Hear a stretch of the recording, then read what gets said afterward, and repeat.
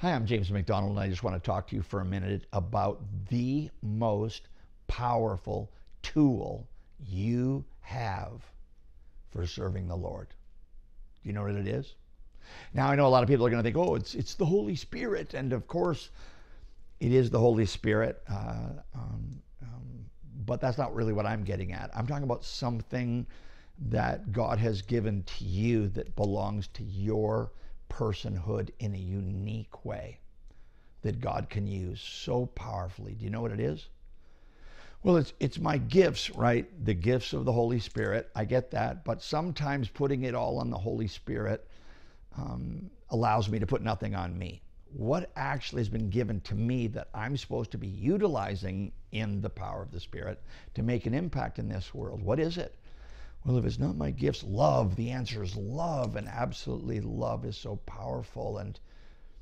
But how do you get into a relationship with a person so that you can love them powerfully as God commands in the power of the Spirit? Here it is.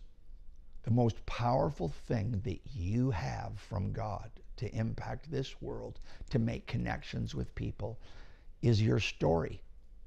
The story of God at work in your life. How did you find out about Christ? How did you find him personally?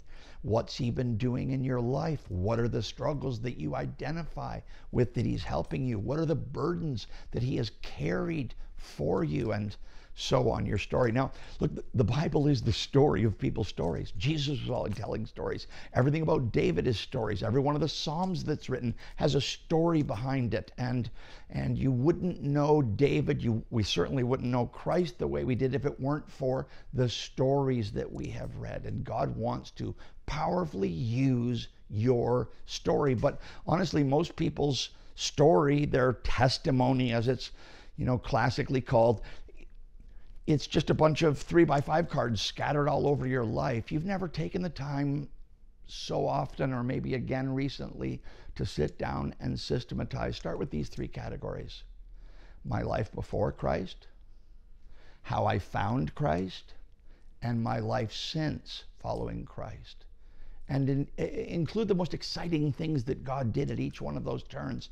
Things that maybe you've ceased to be surprised about, but someone that you know who's walking in darkness this moment could be so helped to the Lord by your story. It's the most powerful thing that you have, and God wants to use it, yes, by his Holy Spirit.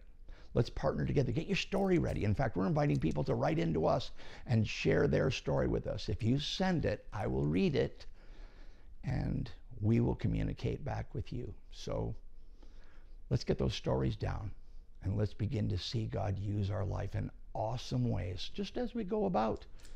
Your story is so powerful.